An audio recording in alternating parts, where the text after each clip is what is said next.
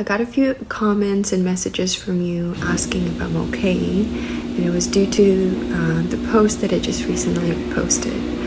To give you a brief up, for about 2 days in a row, I've been quite an emotional mess. I've been crying nonstop because I'm going through a very transitional point in life right now that's taking me and withdrawing me completely out of my comfort zone.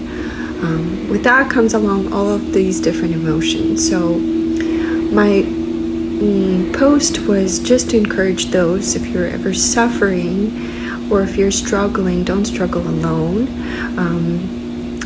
Always find a place and a person to share this with. And it's important not to suppress the emotions.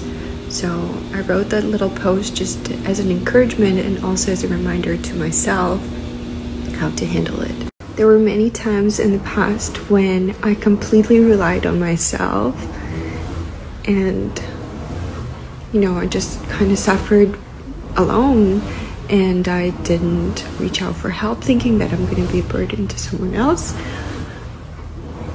And the fact is that you're not a burden, so it's definitely okay to speak up. And all of our experiences, they're all real and they're valid. So it's okay sometimes not to feel well, but I definitely encourage you to reach out to someone, whether they're going to just listen to you or give you advice. Don't ever suppress what you're going through. Don't suppress your emotions. Don't be scared to speak up, because you're valuable and you can't go through it alone.